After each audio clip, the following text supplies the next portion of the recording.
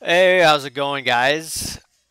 Today marks a crazy day in the stock market, or especially the crude market, where you saw the WTI crude future for the May contract go as low as negative $40 a barrel. This is insane. I was following oil all day today, and I saw, okay, it hit $10. I thought it hit support. It'd probably rally. But no, it kept on going down. It went down to about $8. Like, wow, that's crazy. And then it went down to $6. I'm like, damn, this is crazy. And then all of a sudden during like lunchtime, it went to about 90 cents. And I'm like, oh man, this thing could go to like negative.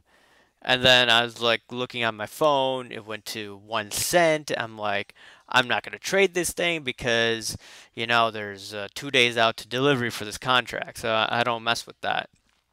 But then all of a sudden, the market lost control and went all the way down to negative $40 a barrel. Negative $40 a barrel.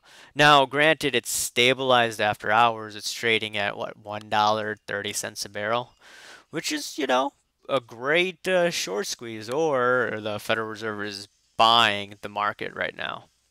I don't know what it is. There's some theories of what happened. It may be because there's a lot of storage uh, out. There isn't too much places to store crude oil for those taking delivery. So I think those traders or speculators that wanted to store the oil were panicking to try to find where can they store the oil, and then the market just went into free fall.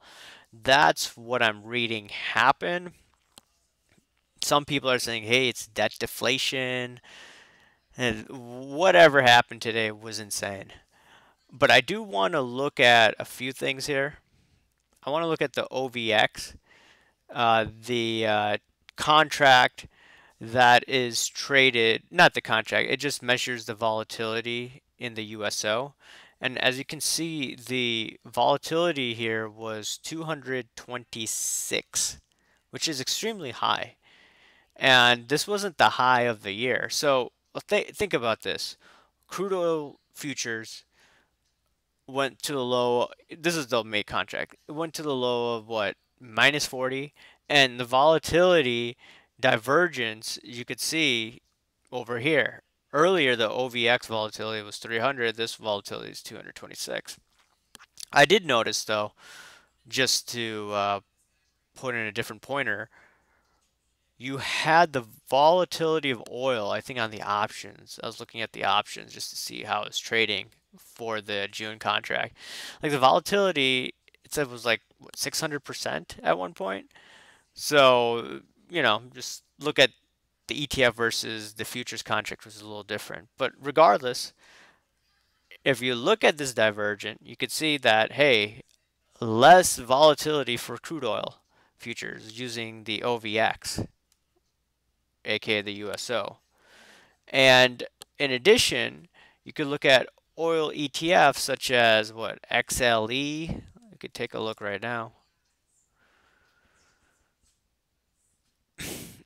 It was only down 3%. That's very bullish. And the OIH,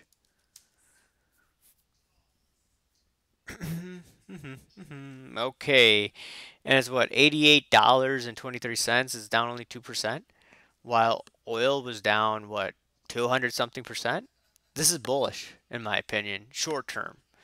Um, you could see something crazy happening in the June contract as well if the economies don't start coming back on into fruition, and also if there's a problem with storage.